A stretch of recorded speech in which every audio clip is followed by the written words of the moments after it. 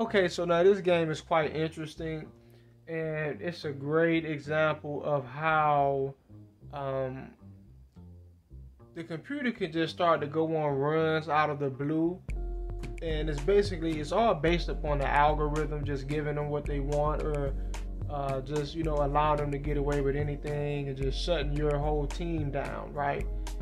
And let's check it out.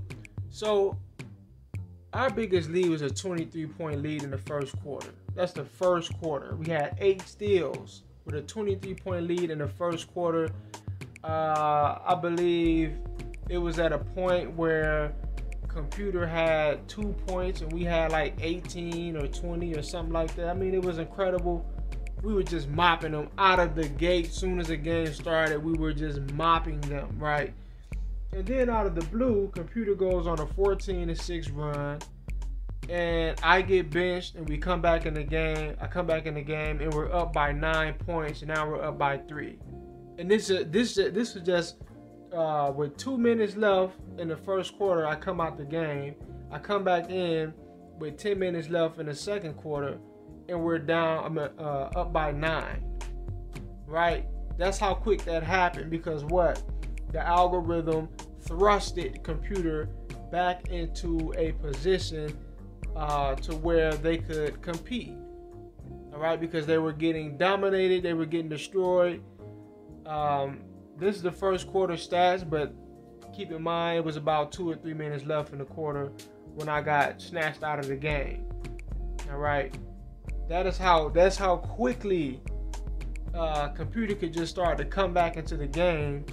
And it's like, wow, it's almost as if it's nothing that it is nothing that you can do about it, because it's a narrative, it's a script, it's something that's already pre-planned, it's preordained. All right, they're just going to get forced back into the game. Now I want to go over something that just happened right here also. So you have to actually. You can't, it's hard to really understand what I'm getting at right here, because you're not looking at my hand or my joystick. You're not playing with my hands. You're not understanding what I'm doing. But you can kind of still look at it and tell what's happening. Now, in 2K, they do a lot of, let me play it all the way through first. In 2K, they do a lot of gathering and a lot of quicksand animations. Stuff like that is meant to prevent you from closing out on shots and getting rebounds sometimes, but especially closing out on open shots or layups. So in this instance right here, what I mean by gathering is this whole thing where you got to get both of your feet together, then you got to buckle your knees, then you got to flail your arms out, then you got to jump. It's an animation that's triggered into the game, and it's meant to give computer the window of time that they need to get off a shot without it being blocked or heavily contested. All right, which is exactly what occurred right here, which is what allowed McCollum to get this shot off and actually make it. Because my man's right here, wait a minute, my guy, I'm going up to block the shot. Now when he went up right here, I pressed Y. So I was supposed to have been all over that. I probably should have even blocked it.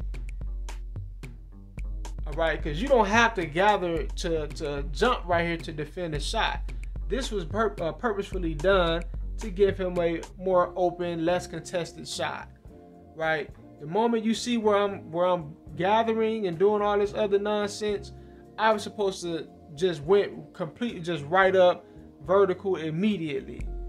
This was not supposed to have been a scenario where, I'm forced to, it's basically a dragged out animation. They drag it out so it takes longer for you to do what you're trying to do. And that way it gives computer the open shot. All right, which is why he got the shot off. The shot was already halfway to the basket by the time I was off the ground. Right? Typically in a scenario like this, I press Y, I go right up. But the game wants to give him the open opportunity to score. So as you can see, my reaction, it looks a bit delayed. It's like he got the shot off. It's like, where the hell was I at? I was still on the ground by the time he got the shot off. But I was supposed to have been rising up with him. All right. Now it may seem like I'm nitpicking, like I'm just complaining or whatever. That's fine. But the thing is, with 2K, you kind of, it is necessary when you understand how crafty and deceptive they are with how they program this game to cheat.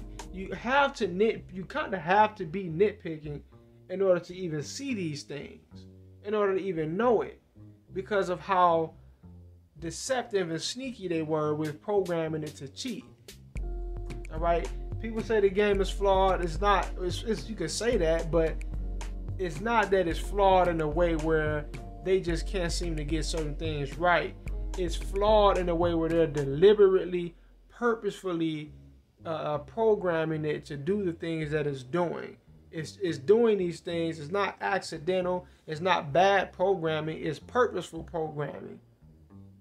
They've programmed this game to cheat intentionally, but they've done it in a way where it's very subtle.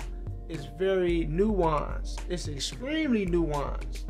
A lot of the animations, like the one right here that I'm explaining, is put there to throw off your ability to actually contest the defense. A lot of the animations in this game in general is put there at certain moments as triggered to aid computer in having some sort of an advantage, right? But I kind of went on a bit long with this one. We'll cut it off here. Peace.